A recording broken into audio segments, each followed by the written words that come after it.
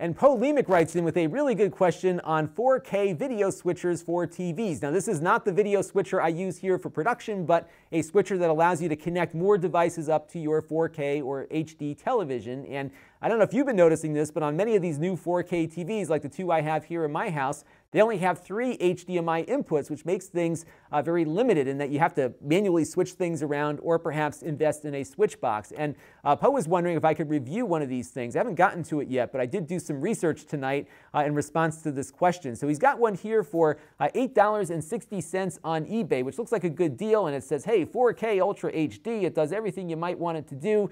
But you've got to look at the specifications on this stuff. So that is what I did here. And when you dig a little deeper, you see there's some limitations. So take a look first at number 3 there, the video output signal. It is HDMI 1.4b. Now, while that supports 4K, it only supports 4K at 30 frames per second, which means that a lot of the 60 frames per second content that's on YouTube and some other platforms won't play, or you'll get diminished playback with a frame rate of half of what it's designed for. So that's an issue, right?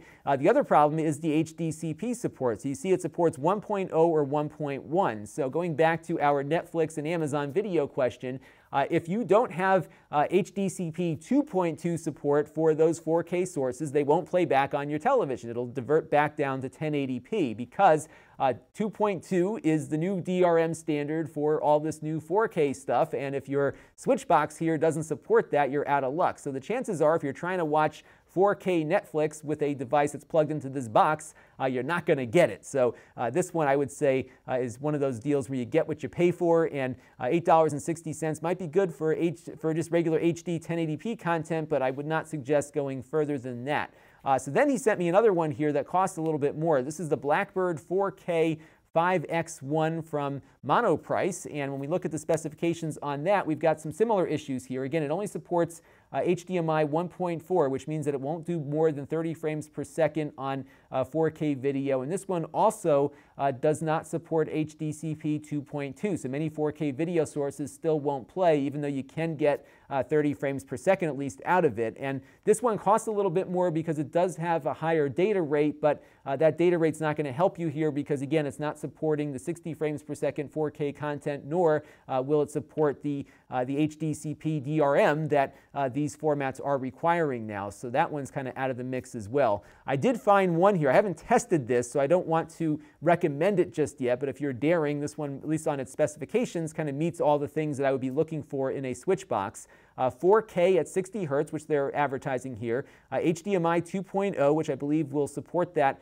frame rate at that resolution, HDCP 2.2, which is all the things that you want out of one of these things. It costs about $52 though, so you can see how cost escalates as you go on here. But this one claims to support 18 gigabits per second, which is the latest you're going to want to look for your HDMI content. Because I guess there's some new HDR video coming that can do stuff on a frame-by-frame basis. Kind of crazy what's going on right now with video formats. And you got to make sure you got the right cables to go with this stuff. It's very complicated. And again, though, you want to make sure that whatever switch box you have will support the video formats you want. So everything that you see on this one is what you want to look for, especially if you are playing back 4K content. But again, I haven't tested this one, so I can't say if it works, but the reviews look good on Amazon, and this one might be worth taking a look at if you are daring. And I've got a link down below to an Amazon affiliate link where you can find that product. But what I do here at my house is run everything through my receiver. I talked about this before. I'll link to my mini review of it down in the video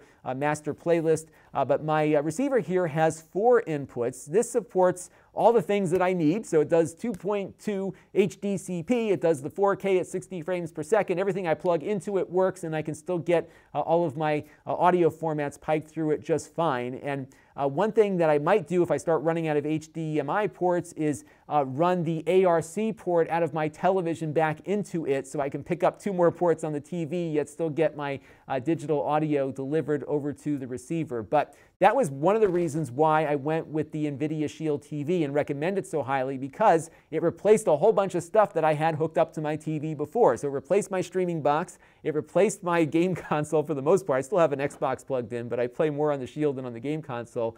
And it also got rid of my Blu-ray player. So I was able to consolidate into a single box. And again, having a receiver is really helpful. This receiver, I think, costs about $280 or so, but really works great. It's nothing, it's no frills, but it's a a decent home theater receiver for a small space, and it was exactly what I was looking for, and I get the ability to get more ports hooked up to my television in the process.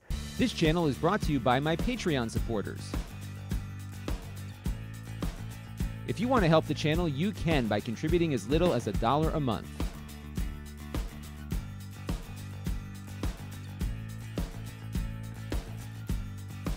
Head over to lon.tv/Patreon to learn more.